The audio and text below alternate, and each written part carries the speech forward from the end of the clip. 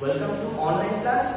In today's class, we are going to discuss new lesson, that is knowing about plant children.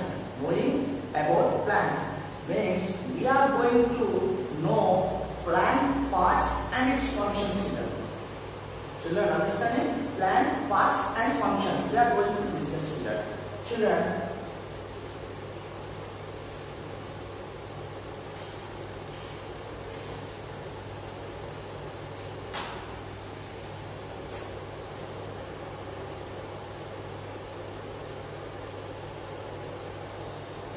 Children, I think you may watch several times at near your home or at your surroundings, or if you visit any park, you will see there several kinds of plants, children. Several kinds of plants.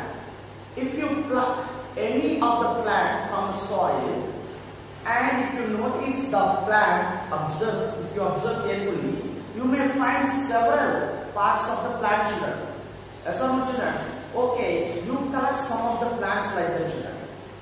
Like 4 or 5 plants. If you keep them on a table and if you observe carefully, are all the plants similar to each other or different?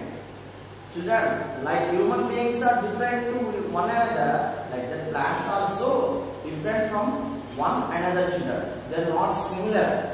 They are not at all similar, children. Understand, children? Okay, if you collect any kind of plant, you can notice most of the parts will be present on the plants, but they are not similar to another plant. If you take the plant of a mango, that it is not similar to the plant of a neem or neem tree or papaya plant, like that, children. Understand, children? So each and every plant has the parts, but they are similar to each other, children. So first one, we are discussing plant parts and their functions, children. Understand, children? Plant parts and functions. Children, like our human body contains a large number of parts. Yes or no, children? We will discuss sensory parts like eyes, ears, next nose, mouth, tongue. These are all what? Sensory organs. Children, okay, this is the part.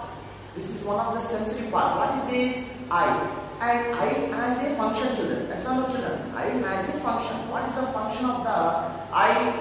It is used to watch, or to look, or to see. That is the function of the eye, children. Then what is the function of ear? Ear is a part. And what is the function of the ear? To hear. To hear sounds. What you do? If you say anything, I will hear. With the help of my sensory organ, that is nothing but ear, children. And nose. Nose is used to sniff the smell. Understand, children? Like our human body contains a large number of parts in our body. Like two plants also contains plant parts, and each and every part has their own function, children. Understand, children? Each and every plant has parts and their own functions, children. Right now, we use it to do one activity, children. That is activity 1. Activity 1. Identifying plant parts, children. Plant parts. Children, this is the activity for you. You collect 4 or 5 plants, children, near your surroundings or your home surroundings. You find 4 or 5 plants, then observe each and every plant whether it contains all the parts which I am going to write here, children. Serial number 1, and here is the plant name, and the next section contains root, other one stem, next branch, stem, branches, or it contains whether flowers or not. Children, here no branches, you write as leaves. Leaves, children. You know all plant contains leaves. Yes or no, children? These are the basic parts of each and every plant, children. You try to write for the 5 plants, children. Try to collect 5 plants and write the plant name. For suppose I am writing the example one, children, mango. If I take the mango plant and whether it contains roots or not, yes, it contains. Mango plant contains roots and it contains stem. Yes, children, it contains stem. Yes, and leaves. No leaves. So it also contains leaves. Yes, flowers. Yes, before getting a fruit, you will observe flower from mango tree, children. So yes, like that. If there is no presence of any part of a plant, you write just no like this. Understand, children? Try to write the names for 5 plants, children. Understand, children? Identifying plant parts. You just collect 5 different kinds of plants and write roots, stems, leaves and flowers like this, sections wise, and try to write the plant name, root, whether it contains root or not, or stem or not, leaves or not, or flowers or not, children. Understand, children? Next, we'll discuss the first part of a plant, children.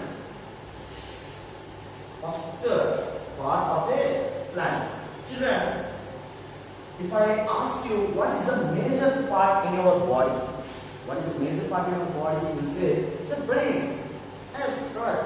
Like that, here also, plant contains which is the basic part of a plant's growth or plant's survival. That is nothing but the root, children. Root, R-O-O-T, root, children.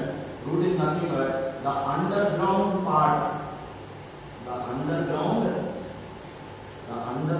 part of a main axis of a plant, children. Okay, plant. The underground part. See, children, this is not part. The underground part, children, P-A-R-T part. The underground part of a main axis of a plant is called a root, children. Okay, children, roots.